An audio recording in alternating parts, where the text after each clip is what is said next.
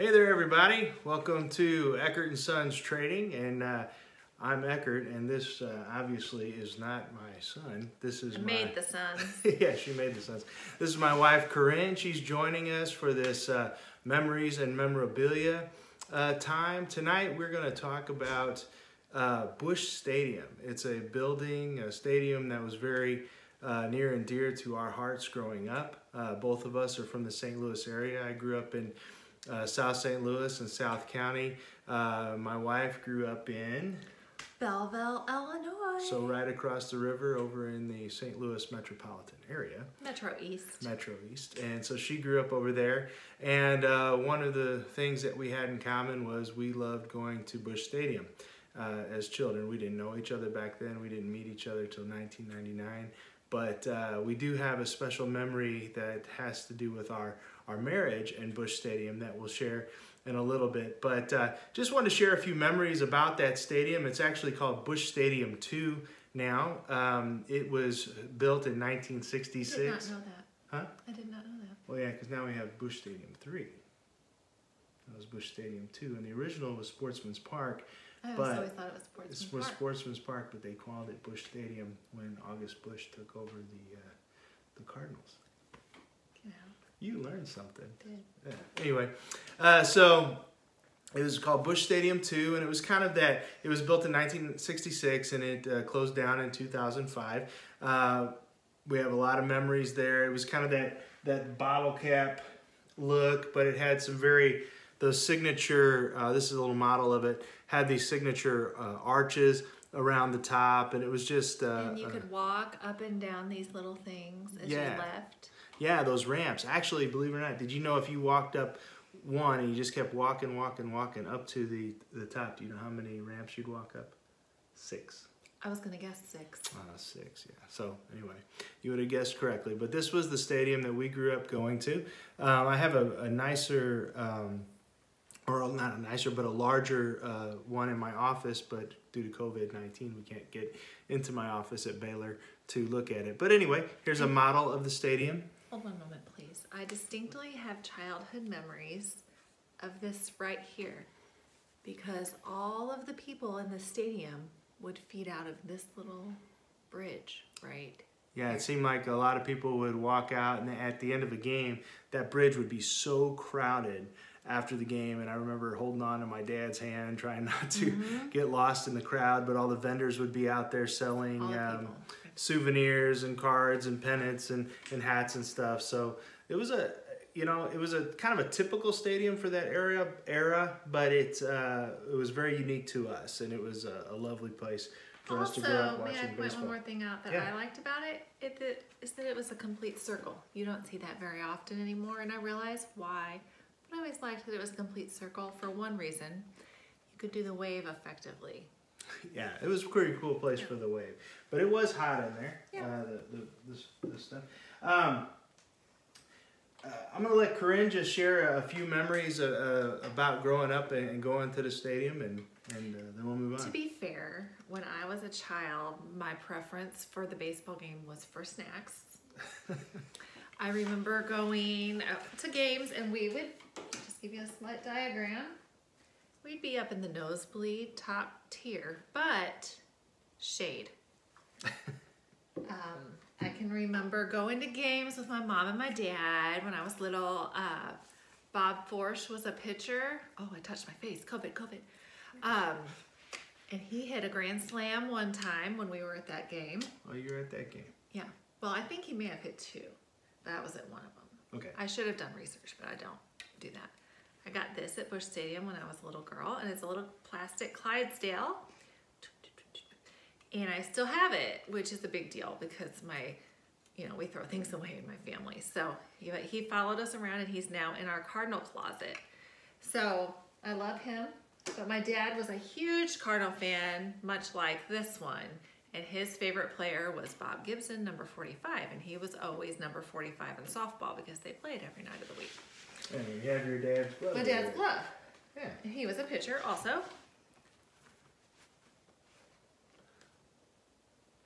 So There's her dad's How you glove. We catch still ball. use it today. I don't. Her father. The reason we're talking about her father like this, he passed away in 1992. 92. And I did take a break from baseball from 92 until about 98, when the whole race for the Mark McGuire. yeah and Sammy Sosa. to break the record happened, and I remember watching that big momentous occasion with Christy at her apartment, and we almost missed it because we were flipping channels. Yeah, because it was like every time Mark McGuire would get up to bat, the world would stop and focus in. But we weren't watching the game. We were more watching a show. But I made her flip every once in a while to we watch saw the it. game. Yeah. So some of my background was just growing up, going to the games back in, I remember the early 80s, 1982, as early as that, and watching the 82 Cardinals, 85, 87. And then when I got into the 90s, I was lucky, I've shared before, my mother started working for the Cardinals. And so in high school, from 1992 to 1995, I was an usher there at Busch Stadium. And then from 1996 to 1998, I was what they called a runner. And one of the things I was going to share from that time was in 1996, here was an employee handbook from that time. And if you're, it was just full of really cool facts. It was basically, if as an usher, if somebody came up to you and said, hey, where can I buy nachos or something, you could look in here and find out. But then they'd ask things like trivia questions and things. And here, there was a trivia. Who would ask questions? People would come up and they'd say, hey, how many people does Busch Stadium seat? And I was going to ask that question. And at that time, in 1996, the total seating capacity for Busch Stadium was 56,173. But with standing room, it was 57,673. And the circumference of that stadium was a half mile on street level. So and they just all fun facts. Exited off this bridge. They didn't all go there, but a lot of people did.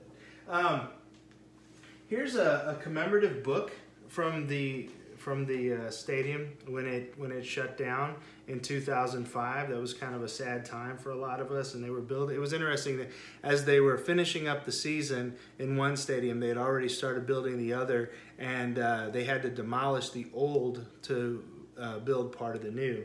But this book was pretty cool. This ended up being a gift from my grandmother to commemorate Busch Stadium. But what we wanted to share was a little memory back in 2000, and one of the reasons Busch Stadium was so special to us, and I will let Corinne share that memory. Well, we had been together for a whopping 6 weeks. We met in 1999, December, and it was February 11th, 2000. And I came in from Springfield, Missouri. It was a Friday night. And Valentine's was that next week. So we were celebrating our Valentine's Day on February 11th, that Friday night. Right. And as we were driving downtown to go out to eat, we were gonna go to the landing and go out to eat, somebody was weird. And I had given him a really nice leather wallet for Valentine's Day, because nothing Nice wallet. speaks I love you like a new wallet. And No money. No money, because we weren't poor.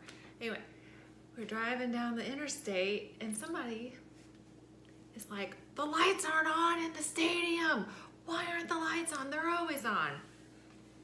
They used to light up those arches at night, and this was in February, so it wasn't baseball season or anything, but they did keep those lit up. And And I thought he didn't like the wallet.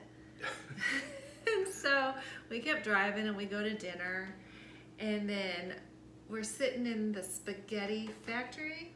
Yeah. Is that it? Mm-hmm. And we're waiting, and he's got his coat like this. And he's like, it's too long of a wait. We gotta go. And this guy's pretty laid back then. You were pretty laid back. And I was like, okay, maybe he's angry. So we went to Planet Hollywood, and we sat down. We got a table like that, and we sat down, and then he's like this in a chair, trying to see all the memorabilia. She's making this a really long story. Mm-hmm. And I was like, what is your problem? We can get up and walk around. He wouldn't walk around. Longer story shorter, we eat, and we get out, and he says, we're going to go swimming. No, don't go there. Just fast forward. We get into a carriage. He got a carriage. We jump into a carriage at the Adams Mark Hotel. We jump into a carriage, and we go to where? Busch Stadium. Busch Stan Musial statue. The Stan Musial statue. People might be interested in the long version. No, the Stan Musial statue. This was it at the Busch that Busch Stadium. They've moved it now to same statue. Same statue. There's a smaller one, but they have the big one too. Keep going. And he asked me to marry him. I thought I was long-winded. I've lived with you a long time. Okay. He asked me to marry him at the Stan Musial statue. Yeah, right here. I proposed. This is right here at the base of the statue. Just pretend. And he got down on one knee and sang a song to me. I sang a song. And had the ring. And I had the ring. Popped the question. And she said yes, thankfully. Because she was quite a catch. And really she still is. But anyway, we ended up collecting this. This was a drawing by a guy named John Steckley. He was an artist who drew things around Missouri, landmarks. So we have this. One day we'll have to get it framed. We've only had it about 18 years. Yeah. But that's our Stan Musial statue story. A lot of people grow up in St. Louis and they'll say, "I'll meet you at the Musial statue." That's a common place to meet. Well, we got engaged at the Musial statue, and it was just the two of us and the carriage driver. So it was really cool. It was low key. He asked me first. Thank goodness I didn't say yes. Who? The carriage driver. Yeah, we'll see. So fast forward a few years to 2006. The Cardinals went to the World Series, and long story short, we got tickets, and it was at New Busch, though. Oh, I'm sorry, that was at New Busch. That doesn't make any sense to talk about it here. Can we talk about the last game of Old Busch, Busch 2? That would have been in October 2005. Does anybody have a wild guess about who played the Cardinals in the last game at Busch 2? I don't know. The Houston Astros. No kid. I didn't know that. Yeah. And you know what else? They won. And I think you might still be able, they have a piece of the trash can that they beat to win that game. Did she see what she did there? She's snarky. So when they tore down Busch Stadium in 2005, my brother, Jeff, my stepbrother, Jeff, he stumbled upon a chunk of the old stadium. And so this is one of my prized possessions, a piece of old Busch Stadium. Here's a little paint chip from it, gray paint. But this is pretty exciting for me to have. I love having this in my collection. And also one last thing I will share, and this is a photo. It's in a bad frame, but this is a photo of me when I worked there, and my grandparents, Alan Dolores Eckert, and my brother and sister Tyler and Abby Eckert. And we just witnessed Mark McGwire hitting batting practice in 1998, and that was a big deal. Batting practice would draw like 20,000 fans back at that time, and so we got down on the field. We watched him play. I watched him hit batting practice, and then the photographer, I forget the gentleman's name, but he took our photo at that time, and so that's a sweet picture for me. McGwire just walked out of the stands. My grandparents have passed away over the past few years, but pretty cool photo. So anyway. I think that my dad was able to go on, somebody got him to be able to go onto the field one time. They were away, or it was off season or something, but he got pictures standing on the field of the whole stadium. Oh, really? I'd love to know where those are, but yeah. It was cool. I mean, it was a neat stadium, and it would be a very electric time anytime they would have opening day, and those Clydesdales would pull the beer wagon, and August Busch Jr. would ride in there, and they'd circle the warning track, and it was just a cool time. And Ernie Hayes was the organist back then, and he would play "Here Comes the King," and it was just a wonderful time back then in the Busch Stadium too. So anyway, just thought we'd share some of our memories, and especially the one about us getting engaged, because that was a pretty special time. So the Musial statue and that Busch Stadium has a special place in our heart. So. Very special. I'm glad they kept it. That would have made me sad if they. Oh, the statue! I thought they tore down the stadium. No. Yeah, I'm glad they kept the That would statue. have made me sad. Or All right. Well, I may never be invited back. oh, she'll be invited back. So like and subscribe the page. Please Let me say it. subscribe. Can I say Oh, it? okay. Please like and subscribe.